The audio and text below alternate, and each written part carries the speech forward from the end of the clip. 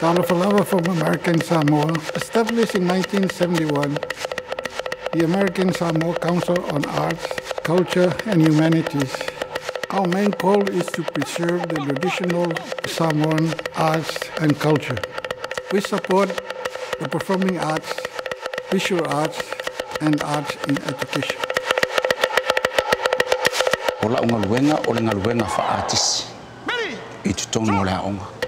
O lea o ina lea o whawhiawhianga, ma pese whaalenga no o whasamoa. O le isi lea vaenga tāua I le tūlanga wha artist. O a mio le whanau, lo te umalu e tutonu le whaaloalo. O le whaaloalo, o le whaavae leo leanga no o whasamoa. O I lo tāu whio mamau wai le isi vaenga o leanga no o whasamoa.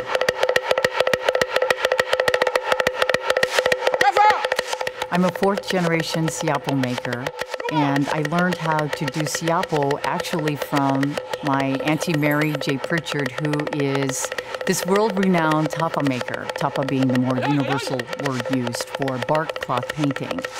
And the canvas for us is what they call ua, which is the paper mulberry bark. We use natural dyes, and even our brushes are made from a po'ongo tree, which is a beautiful brush, and actually the dyes just don't work unless you have that in your hand when you're going to paint. It's one of those art forms that used to be taught in the villages, and now we have in place an art course that's called Indigenous Art Forms that covers siapo and wood carving, so that students engage in seeing their indigenous art forms and are better equipped to engage in some of the Western style of art.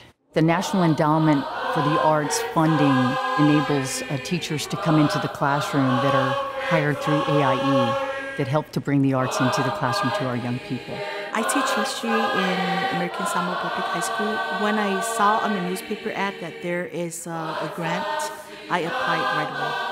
The grant itself is to help out educators to be able to incorporate arts in their classroom. Samoan students are naturally talented through the using of arts. And so I believe I incorporate arts, they understand more about the concept.